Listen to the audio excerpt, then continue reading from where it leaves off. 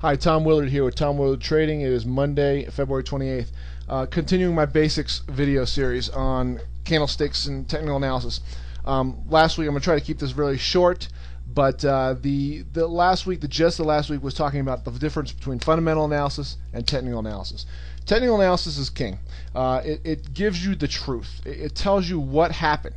So regardless of what people are doing, whether they're lying about what they say they're doing, whether they're being honest, whether there's inside information, lack of inside information, whatever method anyone chooses, on the charts you'll see where the stock or the financial instrument traded and what the volume was for that time. And what happens is the technical representation of the candlesticks gives you the basic psychology of what's going on if you know how to read them in the particular instrument or stock you're looking to trade.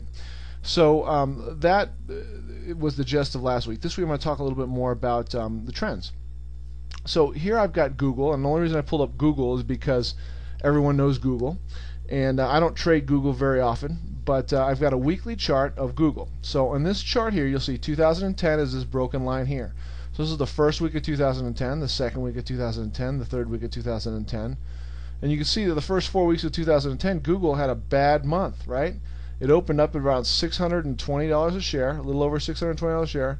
And by the end of that month, the first 4 weeks, it was at around $540 a share. So it lost, what, 20, 40, 60, 80, $80 a share during that first 4 months of 2010, okay?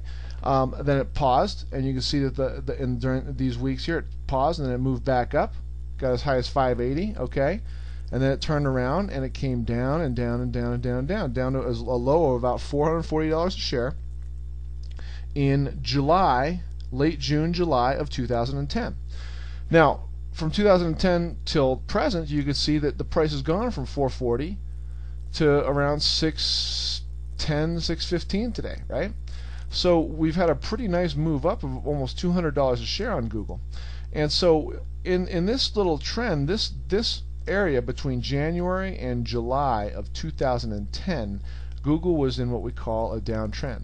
Now I'm going to pull up the daily chart in a second to kind of drill down in here. But you'll see it's making lower lows, right, and lower highs. Here it made one little short higher high, but then turned right around, came down, okay? And then all of a sudden here we put in a higher low, okay? And then we moved up pretty strongly, pulled back, made a higher low. This low here is higher than this low, and so now it's uptrending again, and it's reaching that same area where it was a little over a year ago, which is in the low 600s, right? So that's basically how you read the candlesticks, and you see the trend. And so right now the force, or the, how should you say, the tide is higher because we are in an uptrend. But now we have to look at this daily chart. If we trade on a swing trading basis, the two time frames that we use is the weekly, which I just showed you, and the daily. Now, based on the lesson you had last week, the weekly chart shows you 5 days of trading action in those bars. So let me go back to it. So this is 5 days, this is 5 days, okay, and that's the trading action that happened, okay.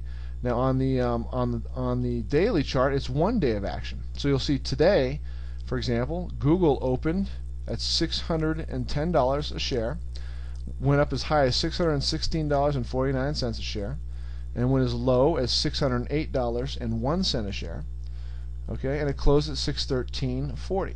So you'll see it closed higher than it opened, giving it a green candle. Okay, and that was the range indicated by the tails, as I talked about the candlesticks last week.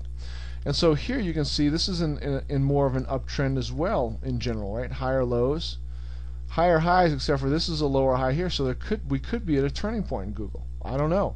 It's getting pretty crazy up in here. These are some pretty big ranges. If you look at the ranges here and the candles and the days, as opposed to here, you can see there's a lot of things happening.